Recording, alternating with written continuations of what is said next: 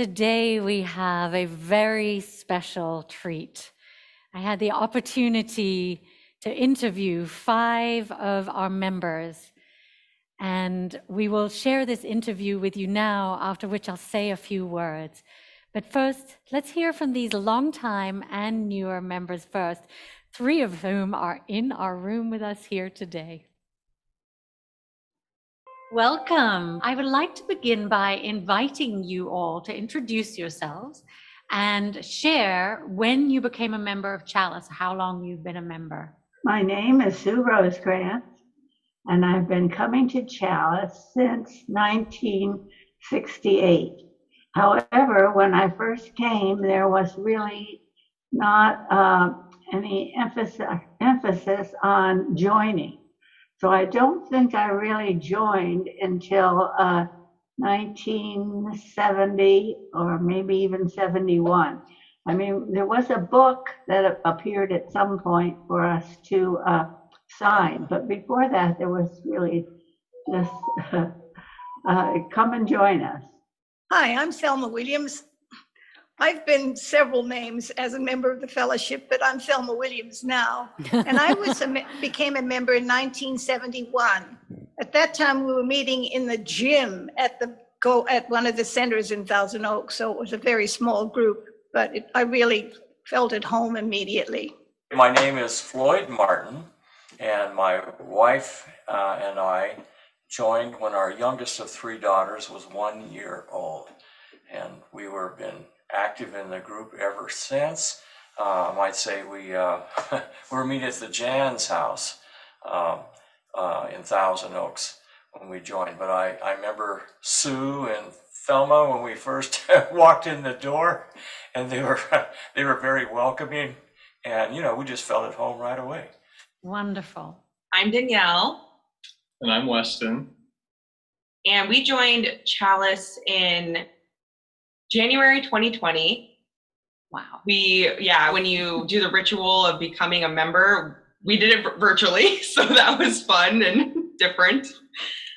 Tell us a little bit about what had you join Chalice and what you love about Chalice. Well, first and foremost, I want to say that Chalice is one of those things that, and UU really specifically is, in my opinion, something that you look for. Right. So it's not something that's just your common church, 10 churches in a small town kind of thing. Mm-hmm. Once you start your own spiritual journey, you end up at least for us, we found Chalice, and we're so happy we did. What led you to us? Our doctor. Our doctor, actually. Really? Yeah. Our doctor's wife goes to her sister goes to a UU in Alaska, I think. Oh, wow. And he's like, being a part of the community helps you live a happier, longer life. And I really recommend, if you're not part of a community, he's like, you don't necessarily have to be a part of a quote unquote normal church. He's like, there's spiritual churches, there's different things. And he's like, you should check out, there's a UU in Newbury Park. And I was like, really? I've never heard of that. And then we looked it up, and I was like, wow, I saw one of your sermons on Facebook just to get like a taste. And I was like, this is cool. I really like this. Yeah. So our doctor was the one who recommended it. Who knew? Who knew? Yeah. Yeah. Well, that's fantastic. And didn't you just get married, I think, just before you joined? Mm-hmm. Like 6 months. Yeah. 6 months. So as newlyweds, you came to us.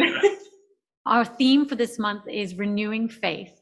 And I wanted to ask you all, what has kept your faith in Unitarian Universalism renewed and strong over all these years that you've been a member of this fellowship? When I joined the UU, Chalice, in 1970, it was a time of great change, including change in my life. I needed an extended family and also a religious home.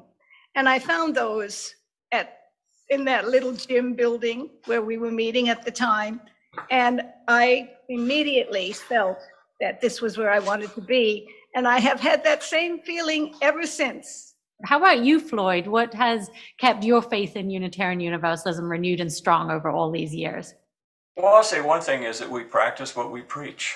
and we use the democratic process, and we're very involved in the community, and we address current issues. And I like working with the Interfaith Committee. We have several, to give you an example of that, Nica was a speaker. It's when we met with the Islamic community. And she spoke there, and we were on the sidewalk. There were other church members there from other churches participating. And the thing was to support our Islamic community. That's really important to me. And I might say that while we were there were 2 trucks with flags flying, Trump flags, American flags, buzzing by right by the curb, as close as they could come to the curb. And here there were children there, I mean, and there's, and they'd race up to one end and they'd go back, and then they'd galley and they'd come racing up again. And I thought, we need to be involved in this community. So I appreciate that, and I appreciate Nica's comments. The rabbi spoke, and other community leaders. So that was great. How about you, Sue? What has kept your faith in Unitarian Universalism over these years? Well, I needed a community too, like Velma, when I first moved to Newbury Park. And I found it, fortunately, at Christmas time at a party. These people were warm, they were welcoming, and they've continued to be over all these years. It's the people that have kept me coming with their ideals and their actions. And I am very fortunate to be a part of this family. And that's why I come every Sunday, is because I need to see my family. Oh, that's wonderful. The teachings are very impactful. So, shout out to you and everyone else that put all of that together. The music is amazing. We have So good. Great talent, with So everyone. good. Lucky. Yeah. I feel like it's important to feel connected, which is one of the most challenging things to do virtually. And I think Chalice has done amazing. I actually talk about Chalice at work, and because we're doing virtual services right now. And I always talk about, well, Chalice does this and Chalice does that. And I'll tell them, like, this is the best thing to do. Emails once a week, and this, it's been nice. It's been needed. It's been necessary. Feeling connected, and during this time, and I'll get phone calls, or we got cards in the mail, and just different things. Like, it's just so nice. It's like those little things, they mean so much. What makes you proud about being part of Chalice? Our 7 principles, what we stand for, what groups we have, like our climate change group now, and our racial, our anti-racial group, plus so many others.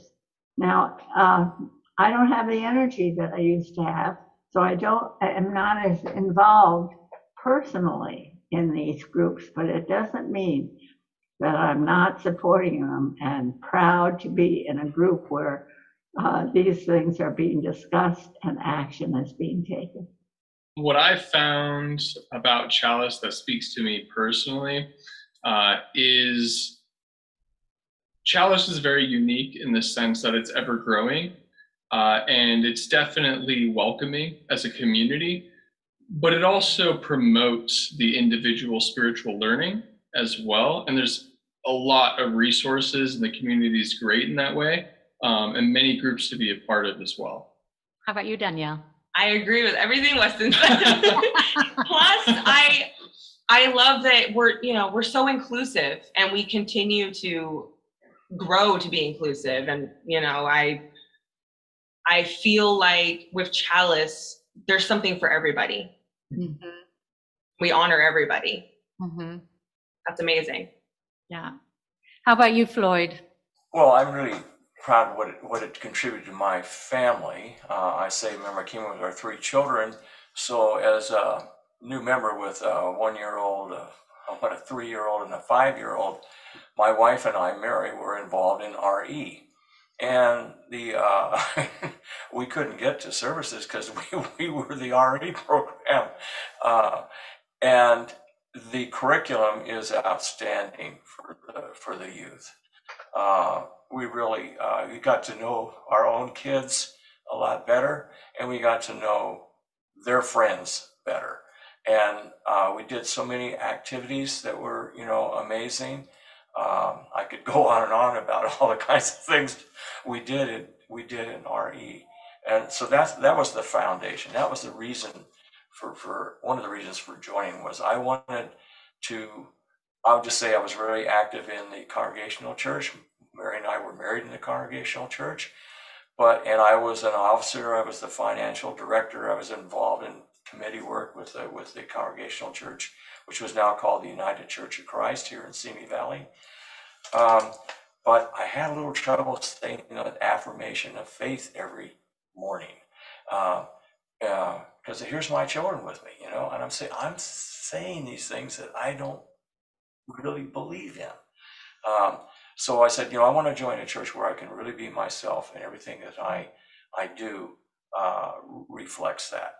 And that's true about being a Unitarian Universalist for me. So anyway, it's been I'm proud that we made that transition, and we've been active ever since. Thank you for bringing up our children and our families, because that is such an important part of who we are as a community. And I know that at one point, this community was known as the church with all the kids, I think around the 2000s or late 90s.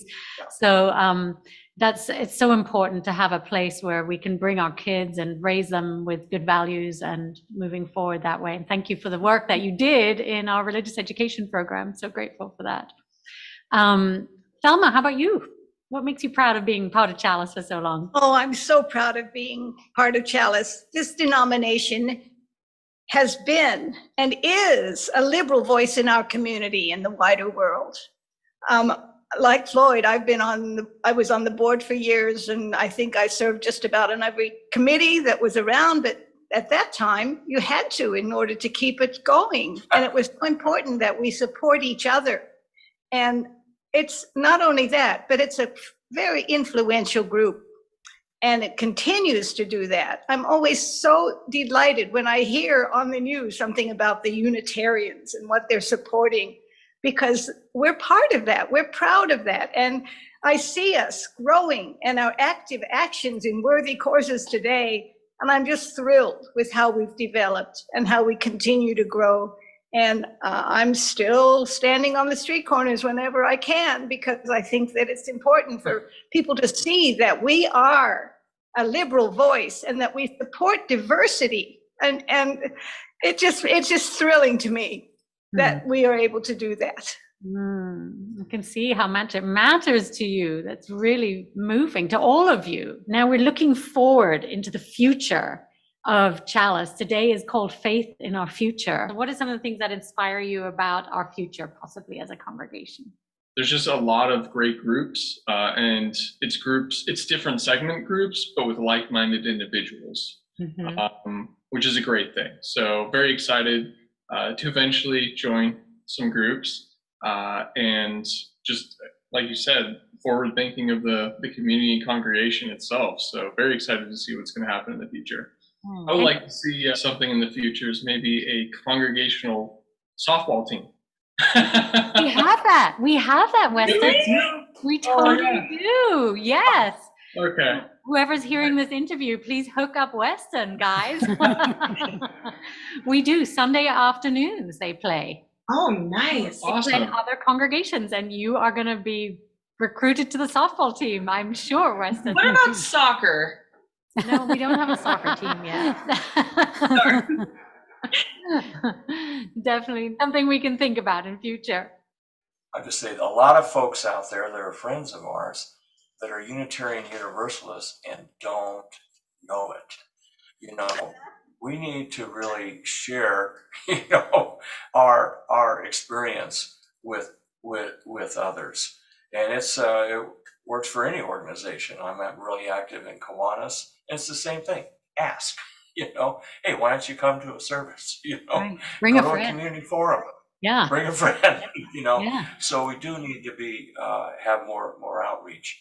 And in terms of the confidence in the future, I mean, we've proven ourselves to be very financially stable, which is pretty challenging. A lot of churches collapsed and organizations have collapsed because of that.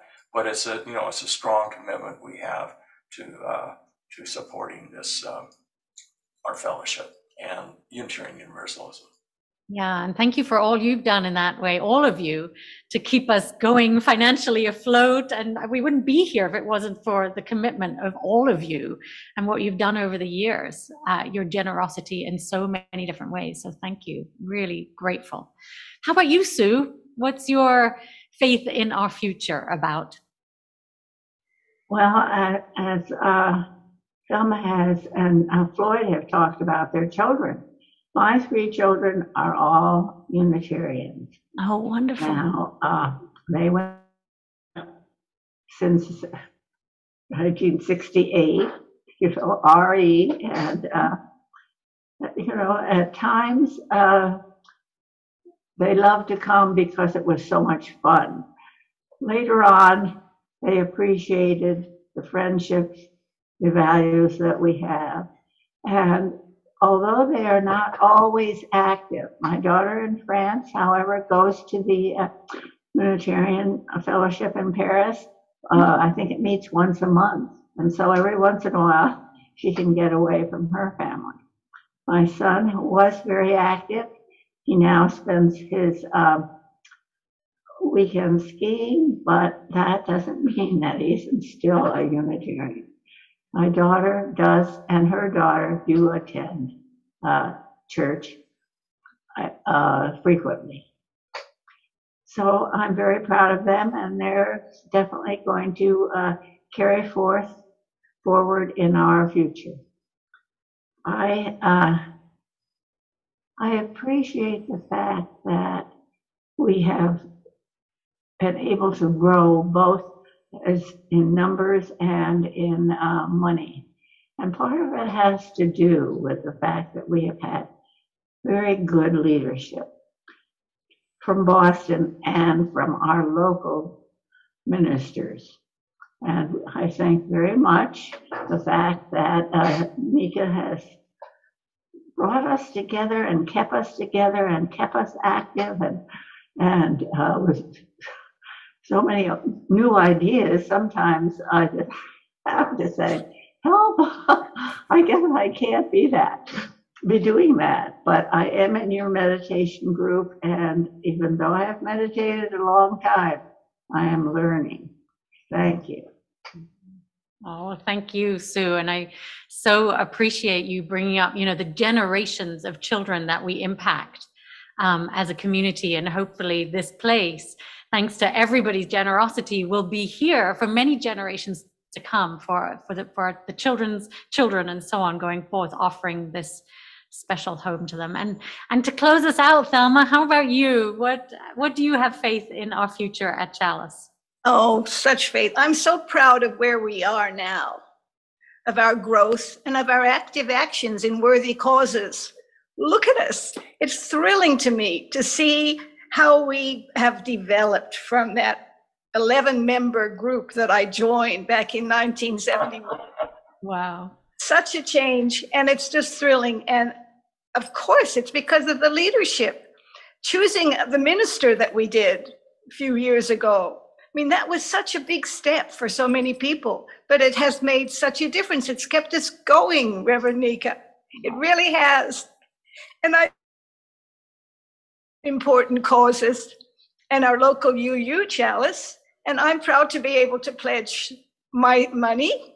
And I do donate a nice amount to the fellowship, but I'm proud I can do that. And when I go to all my volunteer groups that I go to, I always try to show them that being a Unitarian is a great thing. And sometimes I get people to come. Oh, that's what you're talking about.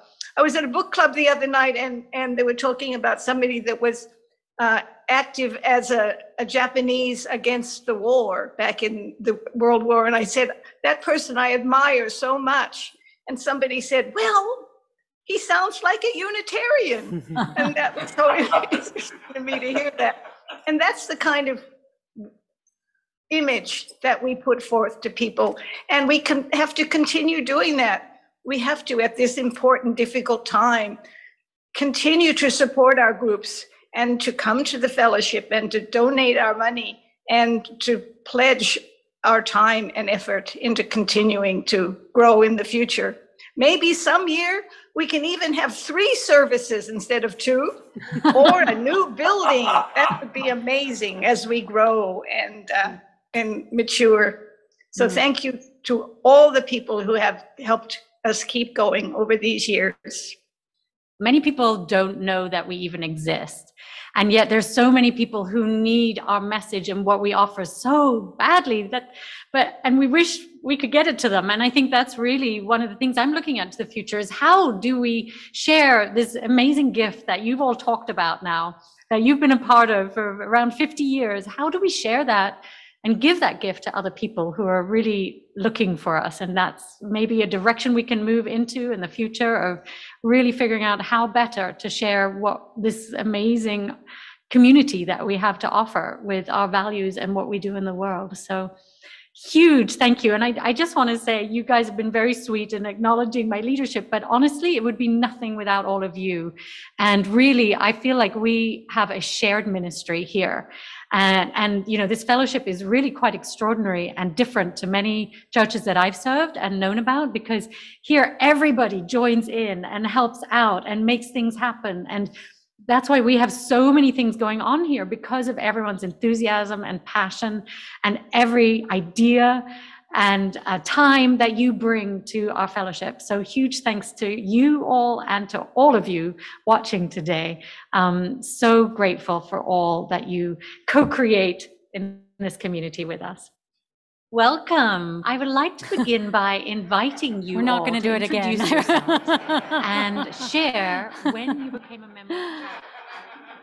So let's give a big hand to Thelma, Sue, and Floyd, who are in the room here with us today. How tremendously inspiring to hear from our elders, right? And our future elders. Imagine the many trees, the forests that they've planted for us over these last 60 years, and all the decisions they've made over their decades here that allow us to gather and to grow and to find shelter under their branches and to thrive, right? Thank you for your faith in the past and your faith in our future. It is such an honor to have you here with us and for you to share your wisdom with us. And these 5 remarkable members are just a mere sampling of all the loving, committed believers of this congregation, believers in us, believers in this fellowship. And I want you to know that I see you. I see you truly in your highest essence. I see people who care, excuse me, who care deeply about the well-being of all. I see people who are compassionate and caring, who will share food and kindness when you're unwell or in need. I see people who care about the future of our planet and the thriving of our children and our grandchildren.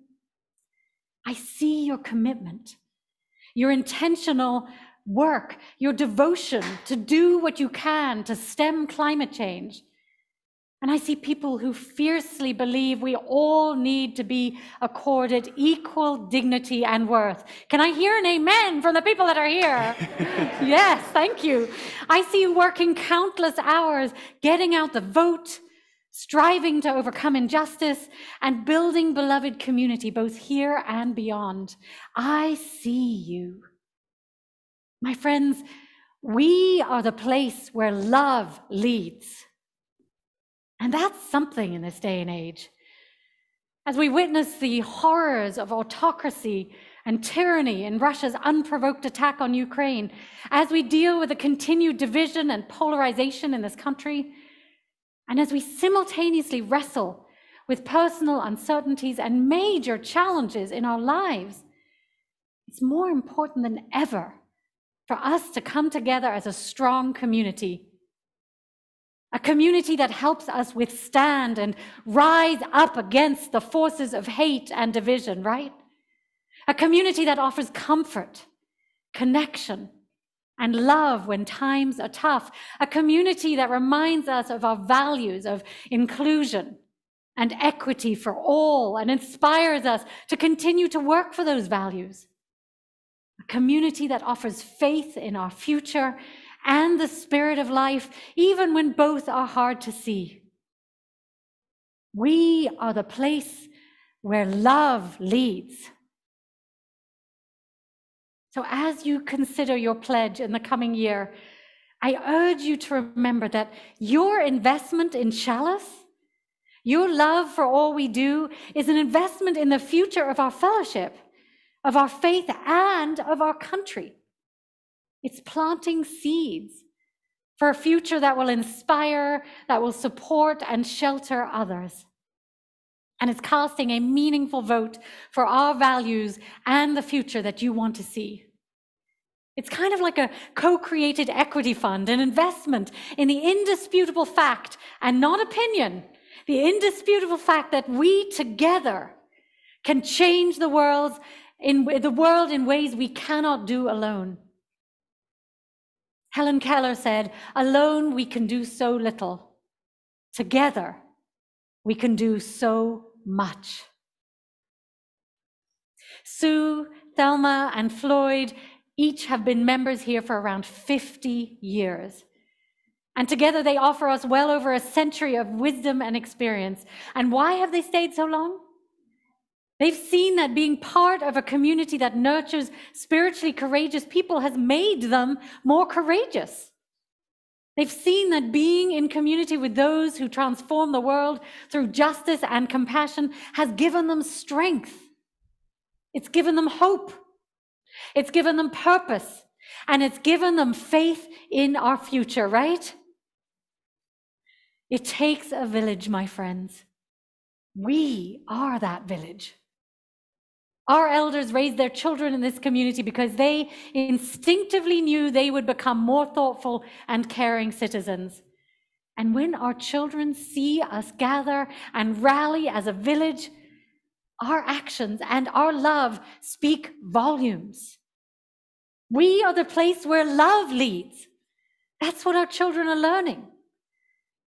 We've overcome tremendous hurdles over the last 60 years, and yet here we are, continuing to build beloved community.